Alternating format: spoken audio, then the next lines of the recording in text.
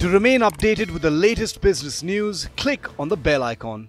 आत्मनिर्भर होते भारत की एक आदर्श प्रेरणा है रुचि सोया industries limited. Edible oil firm Ruchi Soya, owned by Baba Ramdev-led Patanjali Ayurved, will hit the capital market with its follow-on public offer on 24th of March to raise up to 4,300 crore rupees. Shares of Ruchi Soya fell in Monday's session after the company fixed the floor price of FPO at a discount of 35%. The proceeds from the public issue will be used for repaying certain outstanding loans, meeting incremental working capital requirements and other general corporate purposes. So now the question is, should you subscribe to this FPO?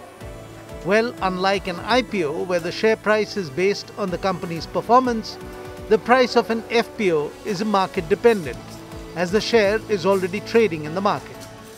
But if we talk about the company's performance, Ruchi Soya's shares have seen a massive bull run lately. In the past 3 years, the stock has given 11,470% returns. In 1 year, the stock is up 37%.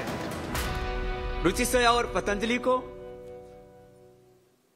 Agriculture और food की world की सबसे बड़ी हम company बना सकें, global company बना सकें, जिसको हम यदि आम लोक भाषा में कहें तो Indian global brand, Indian MNC के तौर पर हम रुचि सोया और पतंजलि को लेकर के आगे बढ़ेंगे। Patanjali promoters currently own 99% of Ruchi Soya. As per SEBI norms, they need to dilute a minimum 9% stake in this fundraising round.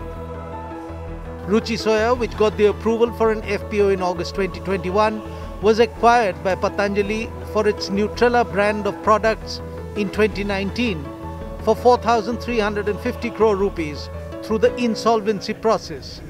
Patanjali Group's acquisition enabled Ruchi Soya to benefit from the Ayurveda firm's pan-India distribution network, know-how in FMCG and group synergies.